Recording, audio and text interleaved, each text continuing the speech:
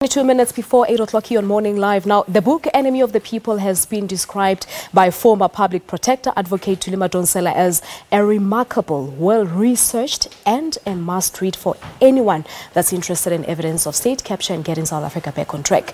The book puts a spotlight on, amongst other things, the country under the leadership of President Jacob Zuma, the ANC's Polokwane Conference and state capture. The authors Adriaan, Basson and Pieter Toit joins us to talk to us more about this book that's been launched officially today. Good morning to you, gentlemen. Thank you so much for coming through. Hello, Palesa. Thanks. Morning, Palesa. It's a busy morning for us journalists this morning. Yes. But let's just take time out to talk about something different from Zimbabwe, of course, the book. And it comes at a time when we've seen so many books coming out focusing on President Jacob Zuma, even your previous one that's titled Zuma Exposed. How is the Enemy of the People different from others? Look, I think, Palesa, what we tried to do was really to take a big picture look at the past 10 years under President Zuma's rule. State capture is very much a popular phrase in our country now, but it didn't just happen one day. It had a long start, from 2007 Polokwane Conference, people coming into the ANC, what we argue the capture of the ANC by Zuma and his allies, to then institutional capture where Zuma put specific people in state institutions, including the SABC as well, and there where we eventually opened up the state for state capture by Zuma's family and the Guptas. But then we also have a big focus in the book on the fight back, on the people who fight back and stood up and said no more, including at the state broadcast. We've seen a massive turnaround in the past few months. We've seen, the removal of Mr. Motsoneng, the former COO. So, we also have positives in the book where we say that the people of South Africa didn't just, stand by. They actually did something. Yeah, and in the book, really, I had to stay up at night and read the book and finish it. In terms of state capture, it talks about state capture from way back. It's not a phenomenon that was just unleashed by a public protector, because it also talks about the Gupta brothers having said that as soon as President Jacob Zuma take that particular chair, things will look all right for us. In hindsight, and the former Minister of Finance has implored us to connect the dots. He said that on a number of times. And looking back in hindsight, you can trace it back very far. And I think if we knew what we know now, in 2009, when the President took the oath of office in May of 2009, we would have approached things differently as South Africans, as the media, as civil society.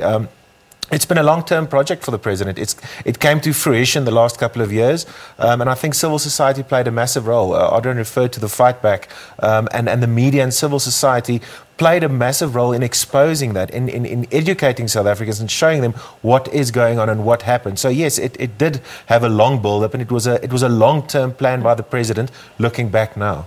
And the first chapter of the book, The Coalition of the Wounded, it really focused a lot on the ANC's Polokwane Conference back in 2007.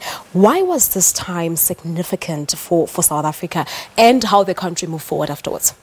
Well, what's interesting, Palesa, of course, if you look back now, the people who were by Jacob Zuma's side were people like Julius Malema, Zwelinzima Vavi, Blade Nzimande, who've all turned against the President now. They have either been fired by the President, have started their own political parties or trade unions. There was a moment in the country's history when President Thabo Mbeki, former President Mbeki, became very unpopular in the ANC. You'll remember there's this crowd of people who gathered around Zuma, probably not because they liked Zuma in the first place, but because they were really anti-Mbeki. They felt like their voices were being silenced. They felt like economic policy was moving very neoliberal, that the trade unions and the communists no longer had a say. They thought Zuma was going to be the champion of the workers, the communists, and the trade unions, which just simply didn't happen. President Zuma, during his term, tried to amass wealth, tried to neuter the state criminal justice system to stay out of court and out of prison. So we start there. I think you have to start there to see how this thing happened, why Zuma came in, why he was elected. A lot of these people have since, like Julius Malema, have since apologized for bringing Zuma as president. And we're seeing, I think, the fallout of that happening now, even within the ruling party, as we go towards December. Yeah, and we're living in the times of fake news that is mainly used to manipulate the political situation in South Africa. How did you make sure that this book is factually correct? I know you guys are journalists, so that's the most important thing. We were very privileged to have front row seats to history unfolding ever since Polokwane in 2007, the president's election in 2009, the national election in 2014. Everything that's happened since. So as reporters, as part of our job, we try to keep ourselves to journalistic ethics. We try to stay as fair as we can. There's a big debate around around journalistic objectivity. That will never probably always be 100%. But we try to remain factually true to events as we saw them and as we experienced it. And I think the one unique thing about the book, or the one thing that we're very proud of both, I think, is the fact that all of the things that we write about, we actually experienced firsthand, you know. So there was a lot of research, obviously, that went into the book, a lot of interviews that we did, but most of the events that we speak about, we experienced firsthand. And how long did it take you guys to compile this book? So ever since Polokwane 2007, I think, it's something that's been in the back of our minds for a long time. Because as I was reading the book, I could identify with some of the things that are written here. I could actually tell that I actually read some of the articles that you two have written about these issues. So can you also say that it's perhaps a compilation of some of the articles that were published? I think, it's not a compilation of the articles. What it is, you know, South Africans sometimes, you know, we are breaking news mad. So, you know, every minute there's breaking news, there's more stories being bombarded.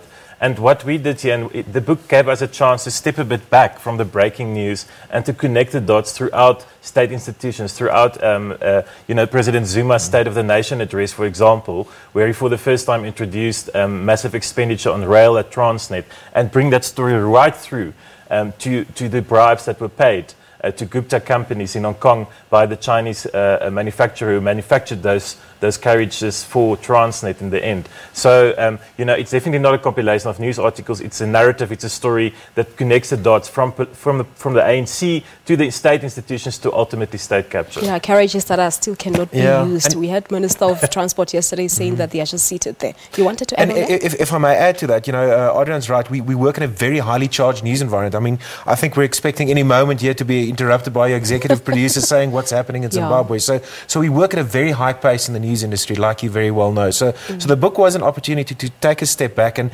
fill in the blanks, you know. So one blank that I really enjoyed doing was talking and writing about the firing of Nhlanhla Nene, the former DG, telling me, you know, he was driving back from his offices at National Treasury on a humid and a warm early evening in Pretoria, when he got a text message from the Minister of Finance saying the axe has fallen. You know, it's that type of detail that I think that won't ever find its way into a news report, but which works very well in a book, and it colours in the story, and it tells the narrative, and it tells the story. And you also tapped a little on his personal life here, because you wrote extensively about the links between reports that the president was being poisoned and a possible nuclear deal with Russia. Why was this significant? Well, I think it's very significant if you look at the haste that President Zuma has to push through the nuclear deal. He's not shy about it. He says it. The recent appointment of David Mahlobo, the Minister of Intelligence, as Minister of Energy. Now, what's again interesting, if you connect the dots, is that President Zuma in 2014, when he was allegedly poisoned, went to Russia to be treated. He went to not only to Russia, the country, he went to President Vladimir Putin's house. Not the Kremlin, but to his house. And he only took with him Minister David Mahlobo, the then Minister of Intelligence. According to our sources, what we write about in the book is that President Zuma apparently got new blood from Putin. He thanks him for saving his life, and that apparently at that meeting he already committed to buying nuclear, which I do think gives new perspective on why he's pushing it through so hard. Gentlemen, we have to leave it at that due to time constraints. In fact, there's so much to talk about, but we don't have enough time.